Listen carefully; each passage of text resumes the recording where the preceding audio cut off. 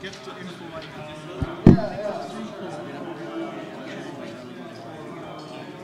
some upstream samples, image change, I need to replicate. Make note of this. So the image stream concept in OpenShift actually provides, it basically watches the hash, particular tag, and if it changes, then it will kick off a new build. So it's part of the project? No, it's actually part of the, it's part of OpenShift. It's part of OpenShift. Yeah, it's the platform. And then so this one is, because I was thinking like OpenShift could use this job could be running on OpenShift. Why have it in OpenShift? Because it's something that should be regular. Right. It could be longer than I mean, it's basically just hard. It's basically just a polling type mechanism that's built in OpenShift. You could build, you can do the same thing, I think, in a Jenkins job. I could just time job.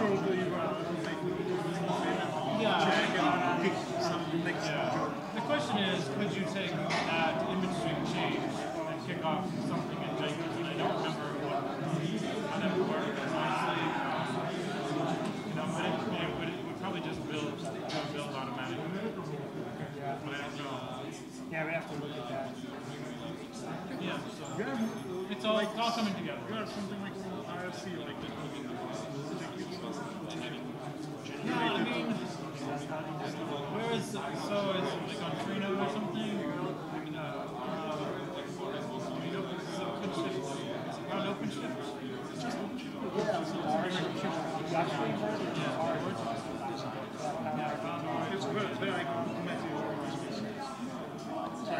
He's looking to see where we hang out on Freenode. Oh yeah, there is a pound OpenShift.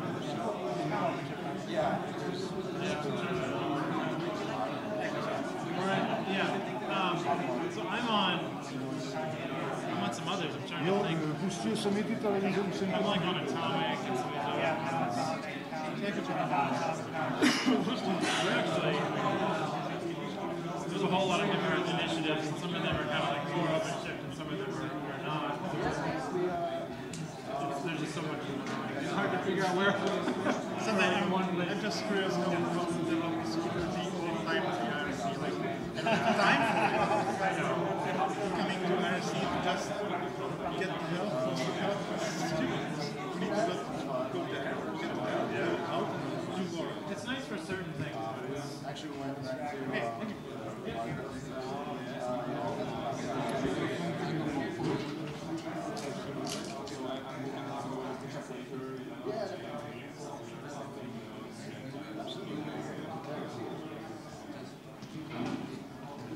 No, now it works. Okay.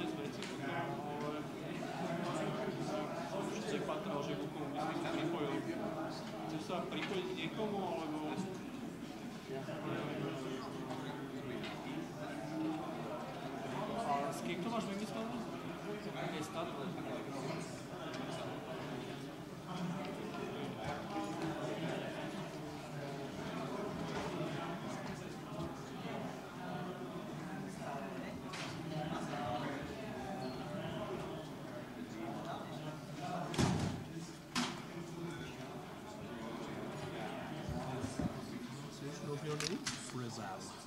Frizelle.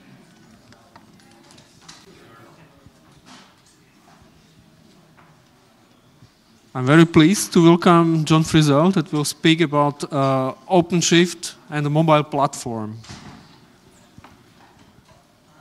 Thank you. So a little bit about myself. My name is John Frizelle. I am the chief architect with Red Hat Mobile. I was previously with a company called Feed Henry, and we were acquired by Red Hat in October 2014. Been working with Feed Henry and in mobile technology since 2008, so quite a bit of background there.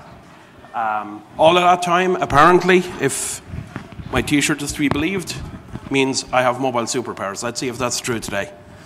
You can find me on Twitter at JohnFrizz and on GitHub, github.com/JohnFrizz.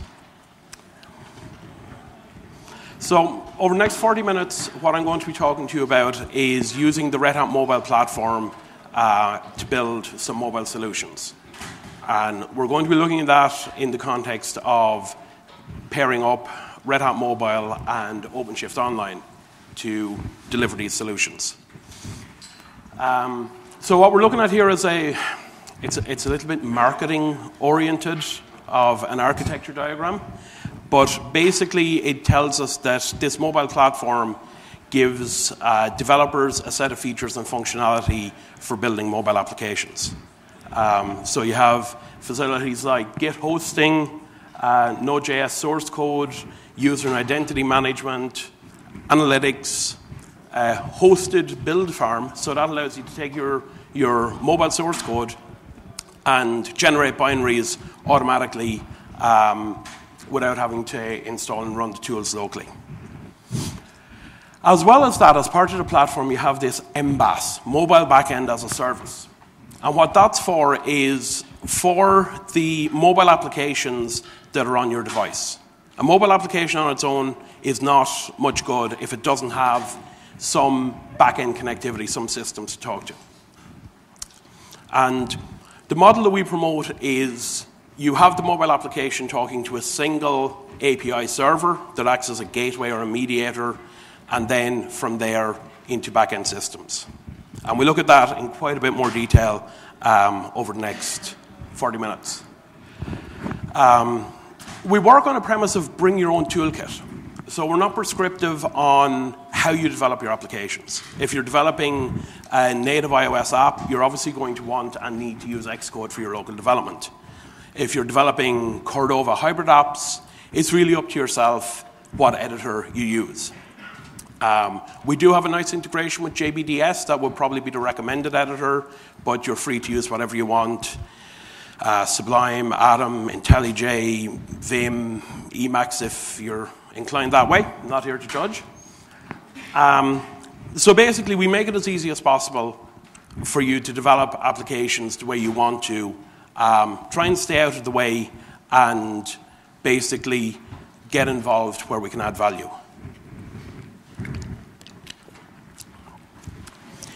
The mobile platform is deployed as a hosted offering at the moment, so it's software as a service.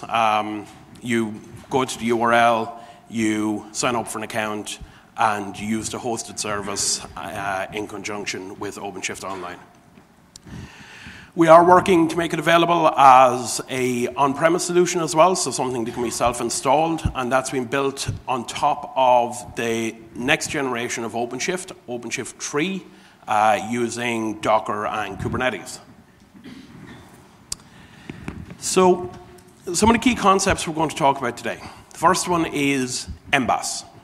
As I said, that's the mobile backend as a service. It's that piece running in the cloud that your mobile app communicates with.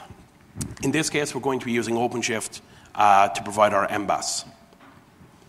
Another concept that we have that we'll be touching on is what we call an MBaaS service.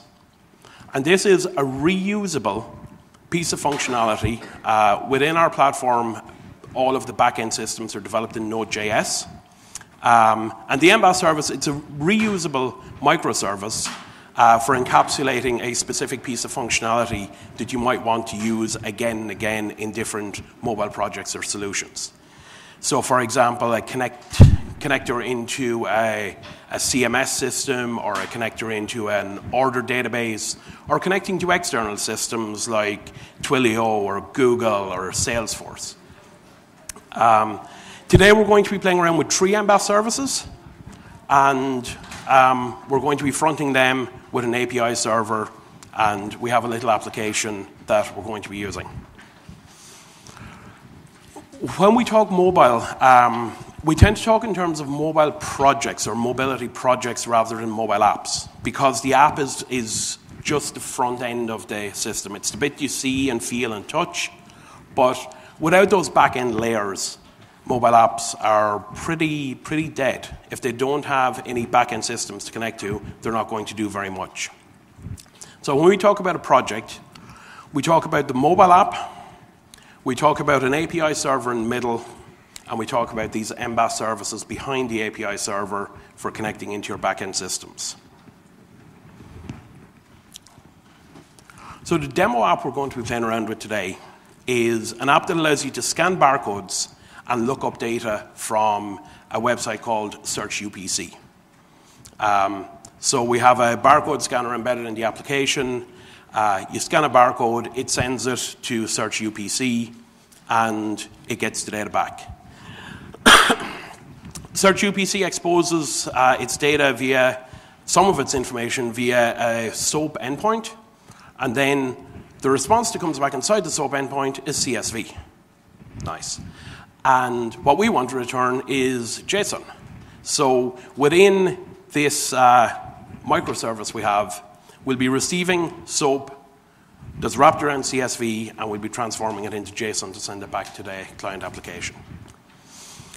There's also the ability within Search UPC to see the last 5 searches that anyone that has used their service has done. Now, that information is not available via their API. It's only available on their main web page. So we have a piece of functionality in here that loads the web page, loads it up in an in-memory browser in the cloud, injects jQuery, and then pulls out the recent searches, again, to be able to display them in the application. Now, the app has no idea what's going on here, because it's just talking to this guy who exposes a nice, clean REST API for the functionality it needs, and the nasty HTML scraping and SOAP parsing is all contained in that barcode microservice. So we have nice encapsulation. We have that service doing just 1 or 2 things and doing them quite well. The other thing Search UPC returns is a URL of an image representing the product you just scanned. And that's typically a link to something in Amazon, because, let's face it, Amazon sell pretty much every product you can think of.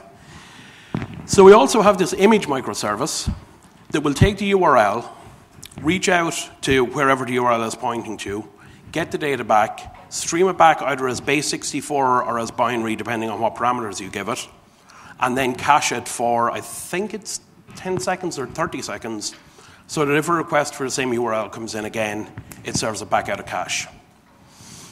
And finally, we have a dummy order service. So this is just a very simple in-memory, it keeps a list of things that in the app you say, oh, I want to order one of them. But the nice thing here is it has an API exposed. So if we wanted to take this and hook it up to a real-world order processing system, we can just replace the order microservice with one that connects into an actual system, and so long as we keep the APIs the same, this part and this part never know that we've switched out our order service for something else. So it gives you real separation of concerns between the microservices, that guy in the middle that's doing the mediation, and the mobile app on device hasn't a clue what's going on. He's nice and simple and dumb as possible, because one of the things that you need to keep in mind with mobile is it's very different to deploying an update to a web application. Once people start downloading and installing your application, you can't force them to upgrade. So the more information you put in the client, the more likelihood there is that you'll end up with bugs in your code in the client, and you're having to try and push out updates. You can't force people to take the updates, and you end up with old buggy versions of your software on people's devices that you can't do anything about.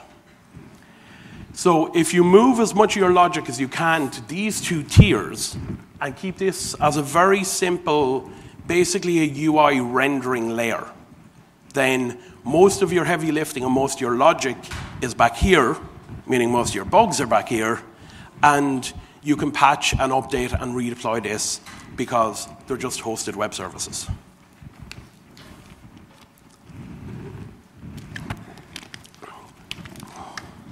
So, excuse me, how this is represented in the actual platform is this screen here, and we'll be in and out of this screen quite a bit, but we can see the same layout that we looked at on the previous slide. You have the client, you have this Node API server in the middle acting as the mediator, and you have the 3 microservices over here that are doing all of the heavy lifting. Okay, so let's not do any more slides. Let's do some code.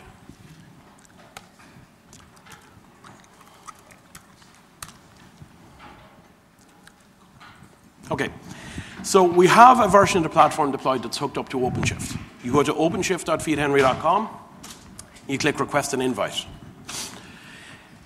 Before you do that, you need to have an account on OpenShift Online. It's a free account, takes about 2 minutes to sign up for. Once you have your account on OpenShift Online, you come back here, you select request an invite, you put in your details, your OpenShift email address, and hit sign up. You'll get an email with an invite link, and then you'll be able to log into the system.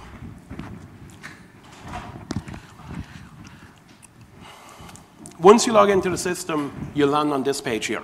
This is the main dashboard. So from here, we have kind of 8 main functional areas. A set of material and resources for getting started, so tutorials, guides, walkthroughs, videos, that kind of thing. Projects, which is where, as a developer, you would spend quite a bit of your time. This is where you lay out the architecture for your projects with what different types of clients you want. Are they native? Are they hybrid? Are they web applications? That Node.js API server in the middle, and your microservices on the right-hand side. You have reporting and analytics to get information on usage of your applications, how many installs, how many startups, how many API requests, that kind of thing. Here's where you create those mobile microservices, the back-end microservices. Link into documentation. Drag and drop apps is a set of functionality designed more for line of business users and developers. So that allows people using a drag and drop system to drag fields onto a form. So standard text fields and number fields, mobile specific things like location capture, image capture, signature capture.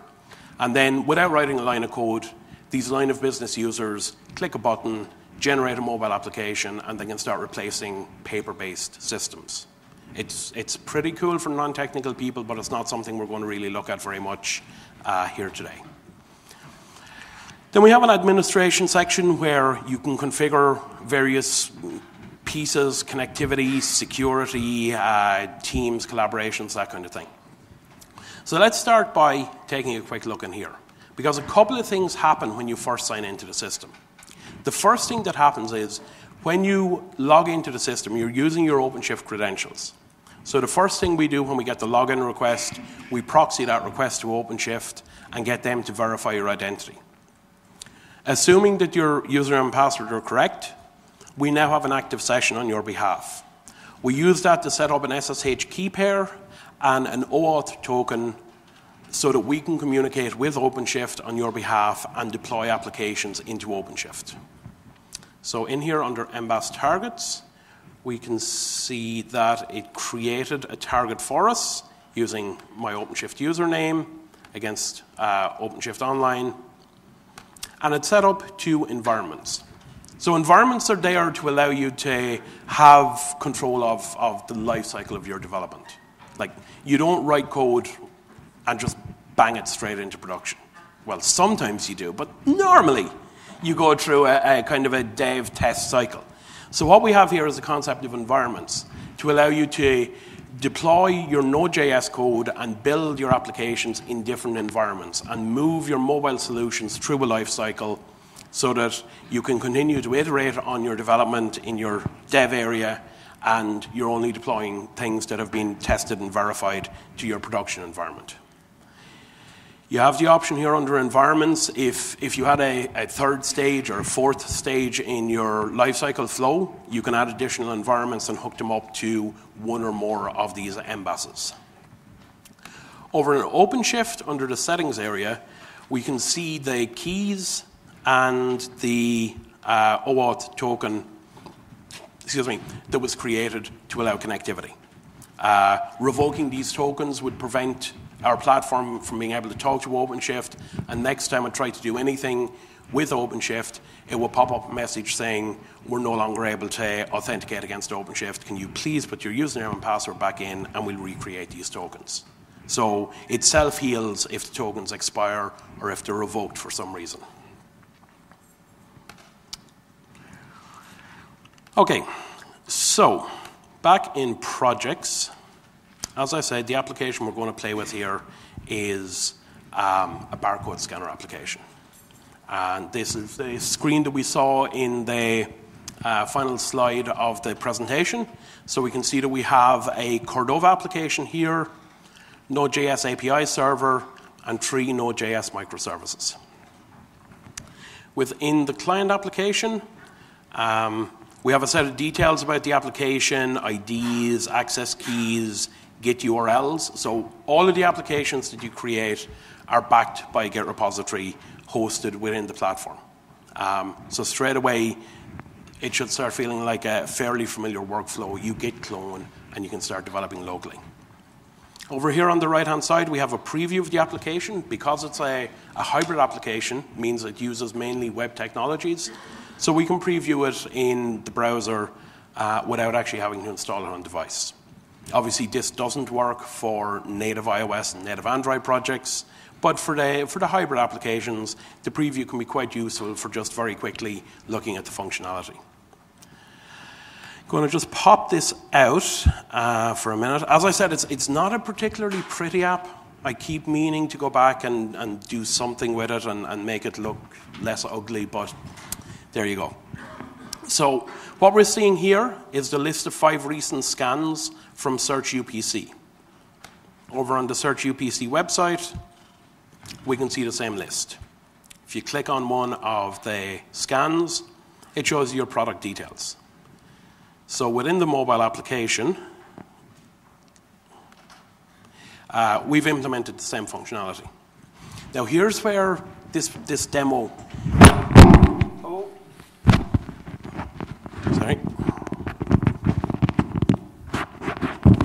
Sorry, got myself caught up. Here's where this can get a little bit interesting. I have no idea what other people have been searching for. So we've had a couple of occasions where we've clicked on something and it's been a little bit, shall we say, not suitable for work. So disclaimer, I don't know what's going to show up here. I am not responsible for what shows up here. So as we click on each of these, what's happening is this client application is making an API call to that Node.js guy in the middle, who in turn is mediating the call out to the barcode service to make that SOAP request and get the data back. It then pulls the image URL out and it makes a call to the image service to get a base64 version of the image back. We build all of that up as a JSON object and send the whole thing back. So we're getting everything we need back to the client in a single HTTP request. Along the way, we strip out any data that comes back from Search UPC that we don't want or need to keep the payload as small as possible going back into the client application. So let's see what we get.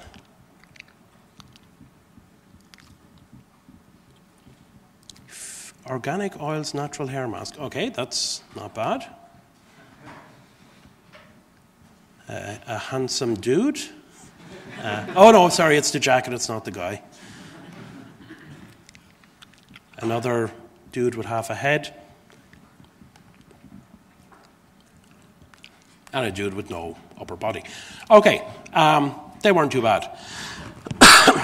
So let's look at actually getting this as an application on our devices and maybe have a little bit of fun with it. So we're just going to quickly run down through the functionality available on the left-hand side here. Documentation area that just allows you to provide information about the application, say for developers coming along behind you.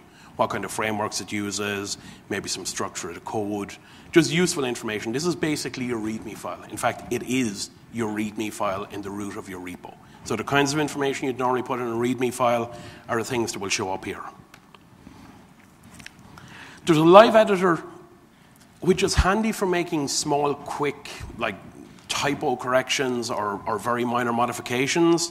You can open your various source code files and make changes and see those updates reflecting your preview. But this is not really intended for actually writing your application, because let's be honest, if you had to try and use a tiny web-based editor this size, you go crazy fairly quickly. So the majority of your development is going to be done locally, and we'll get onto that in a minute. We have some analytics information. There's not going to be a lot here because, yeah, the app hasn't been used in quite a while. Configuration section, integration of push notifications. We need to enable push with various keys and credentials. And then the fun part, building the application, getting an actual APK that we can install on device. So in the OpenShift Online version, Android is the only platform that we support through the build farm.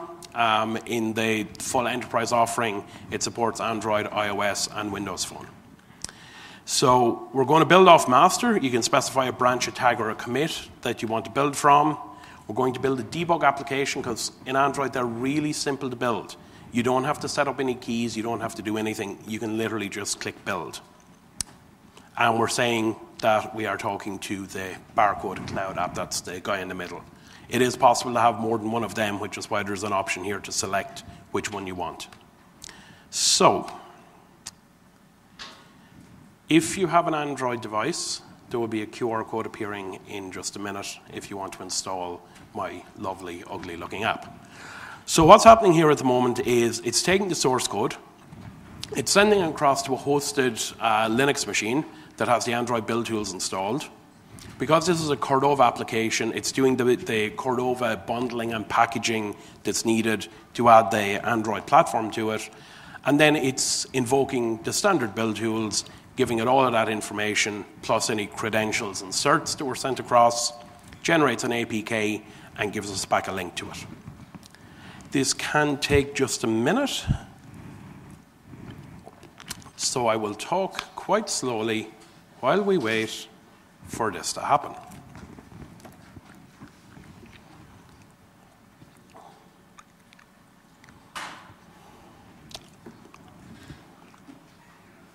Anyone know any good jokes? No? Okay. While we're waiting for that, a couple of other, it always does that to me. As soon as I go to move off, okay, there we go. If anyone does have a QR code reader, let me just make that a little bit bigger. So if anyone has a QR reader and they want to take a snap of that and install the application, I see a couple of phones out, so I'll just step out of the way for a minute.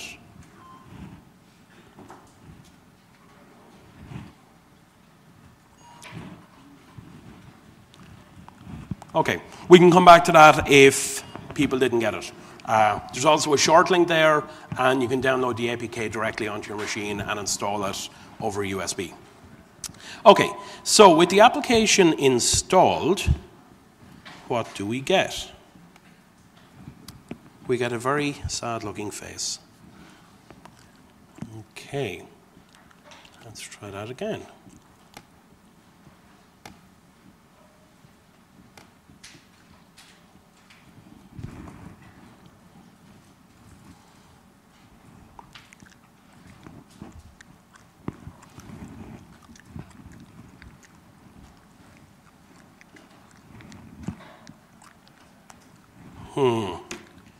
This worked perfectly earlier on.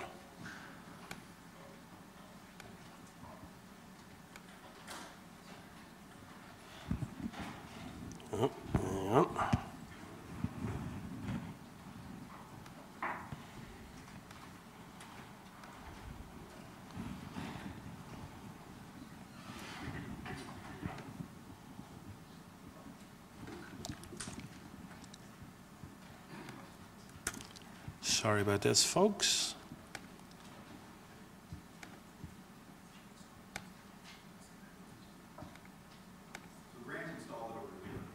Sorry?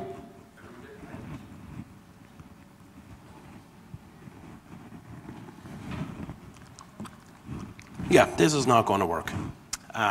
Basically, I was just going to demonstrate real-time scanning an actual barcode and seeing the whole flow through. But live demos being what they are, that's not going to happen. Beg your pardon?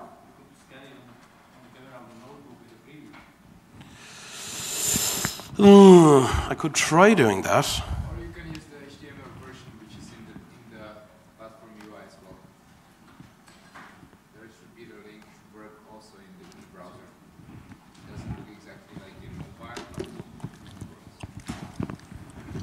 Yeah, okay, that's not going to work. Right, well, let's try that.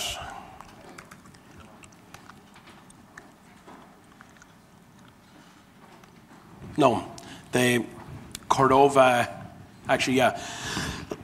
So the barcode scanning functionality is a Cordova plugin, which has a layer of native code for interacting with your camera on device and overlaying the barcode scanner piece, which means that it won't work in the browser because it doesn't have the native OS bit underneath. A couple of weeks ago in Frankfurt it worked. So I was previewing the studio. This exact demo?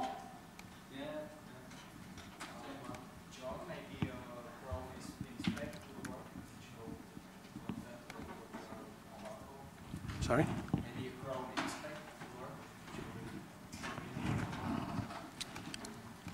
Yeah, I don't have Chrome remote debugging set up. Okay, it's not going to play ball. Let us move on because we're fast running out of time. Okay, I want to talk a little bit about local development. So we've had a bit of a look around the App Studio at the various bits and pieces of functionality. But in terms of actually building out these mobile solutions, as I said, you're not going to be doing it from the web browser. So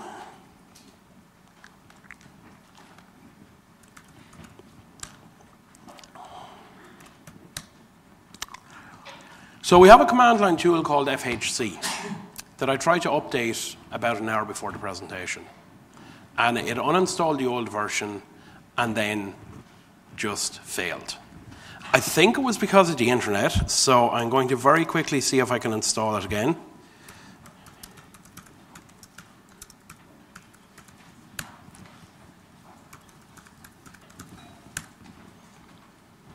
And basically what FHC does is it gives you...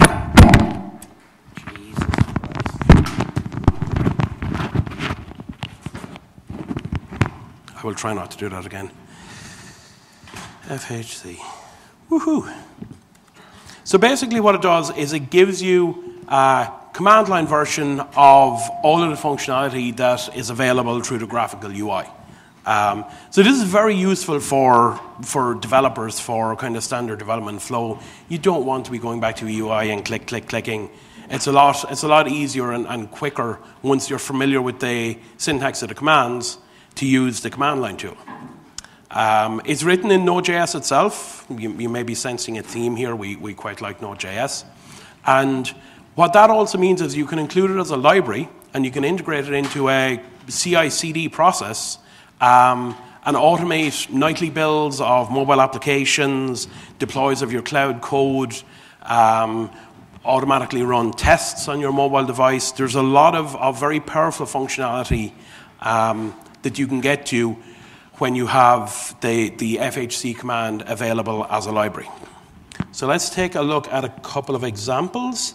So we want to see what projects we have. So we say FHC projects.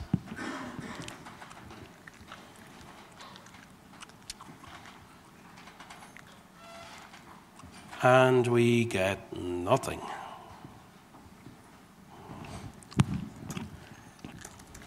God, I love live demos.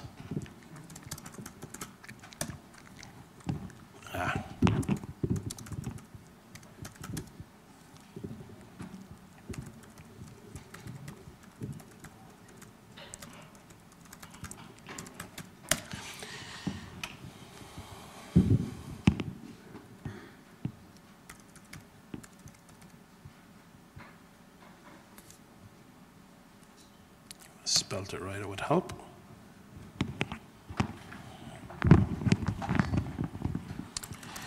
Okay.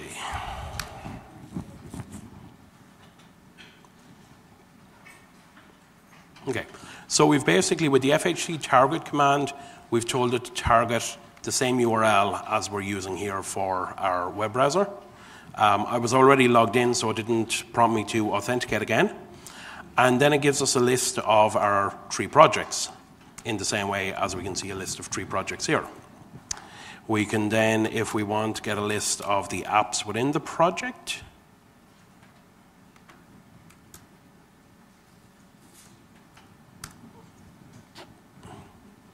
So we can see we have our client and our Node.js cloud code. We have a link to our Git URL, so we can git clone the applications and start local development. So I already have cloned the applications, and so the client application, the guy in the middle, and the 3 services. I have them all cloned and open in Atom here. So just want to quickly take a look at a little bit of the code that I was talking about earlier on. So the microservice for interacting with Search UPC is here. Can people see that font size okay? Do you want it bigger? A bit more? There we go. Okay. So this is the entire implementation of the get me a list of the recent barcodes. And what we're doing here, I'll try and stand up without ripping my microphone off. And I want to play with the stick, so. Okay, so we're making a HTTP request to searchupc.com, just a standard GET request. When we get the response body back, well, when we get the response, we check to see was there an error. I think the last time I did this presentation, I was working through this and it just would not work. Regardless of what I did, I thought I'd introduced a bug. I was trying and trying and trying. Eventually, I went to the Search UPC site and it was down, which is why I went to it so early this time to make sure it was working. So once we get a successful HTML response back, we use a node module called JS DOM, and we load in jQuery into the HTML response. The site doesn't have jQuery in it by default. We inject jQuery because the jQuery selectors are just so damn powerful. It makes it really easy. So having just viewed source of the web page, I could see that the 5 search results were in an element with an ID of current searches, and each one of them was a link. So a small little iterator to link over each of the children and pull out the actual URL of the link. And then we return that as a JSON object, and there we have a nice clean API, screen scraping in about 25 lines of code. Similarly for the read endpoint, in this case, we're using the SOAP endpoint. Sorry? Okay. So we're using another node module here called SOAP. We're creating a SOAP client. We are calling the get products function exposed from the WSDL. We get our response back. We pull out the product results, which is the bit that they send back as CSV, which is quite disgusting. We use yet another, oh, sorry, that was accidental.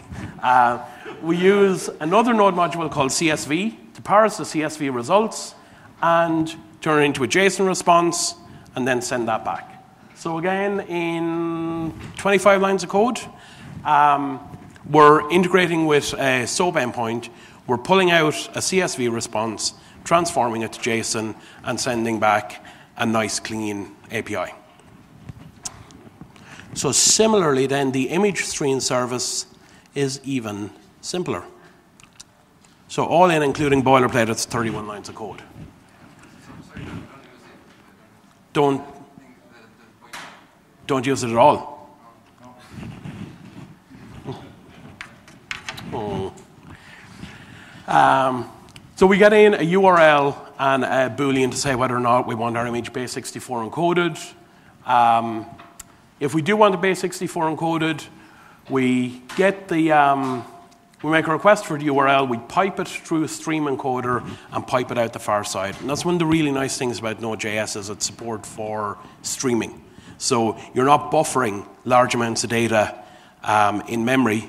You set up streams, you pipe things through as many different streams as you need for transformations, pipe it out the far side, and it's literally just the chunks that it has in memory at the moment as it's streaming it through. So it gives you a very nice small memory footprint. And all of that then is fronted by that cloud app that we talked about that exposes the set of APIs that we need as a barcode API and an orders API. For getting the barcode stuff, a little bit more involved here. We're caching the information for the recent searches for 10 seconds, so we're not hitting search UPC all of the time. So first thing we do is check to see if we have anything in the cache for the recent searches. If we do have anything in the cache, we return it straight away down here.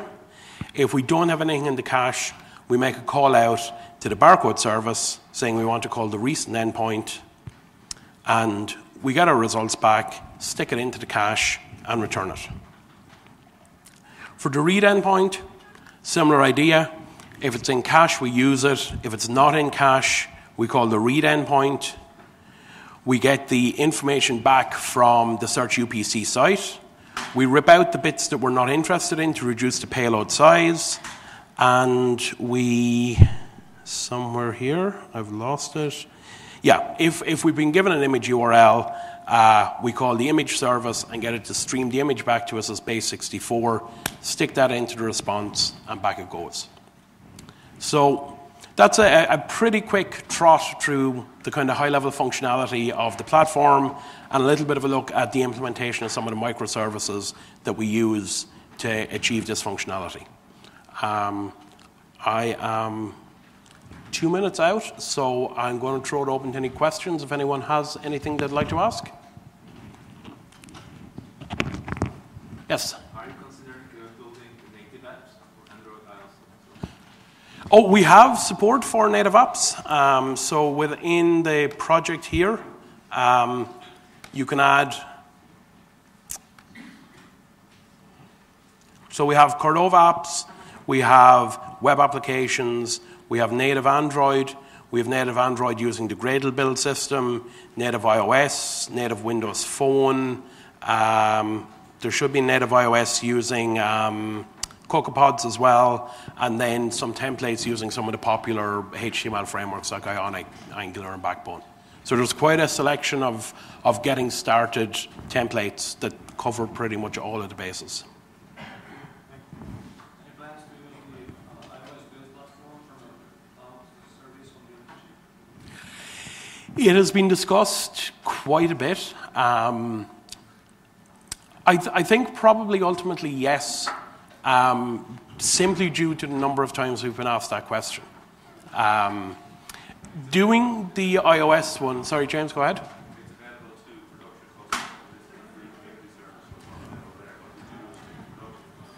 Yep.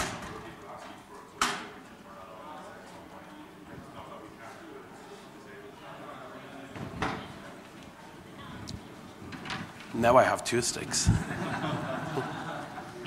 Okay, I think we're out of time.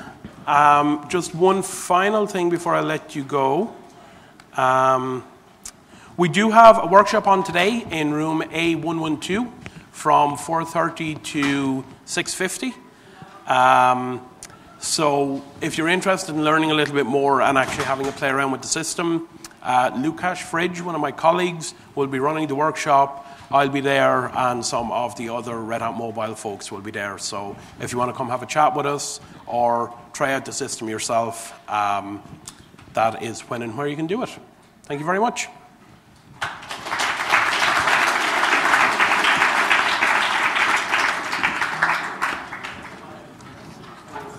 Sorry for the pointer, but Vivo's allowed to use it before.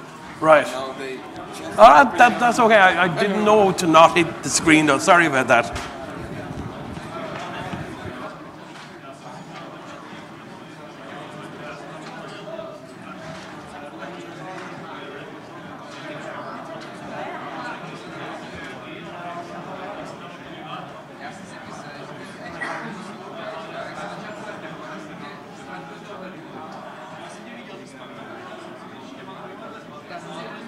No asi tu není jako.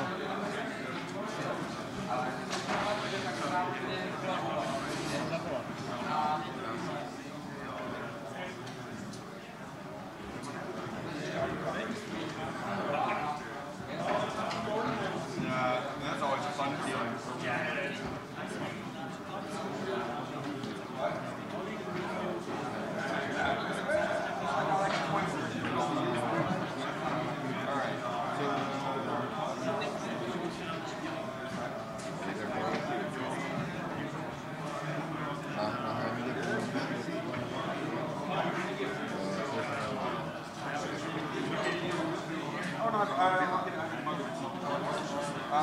Is it okay?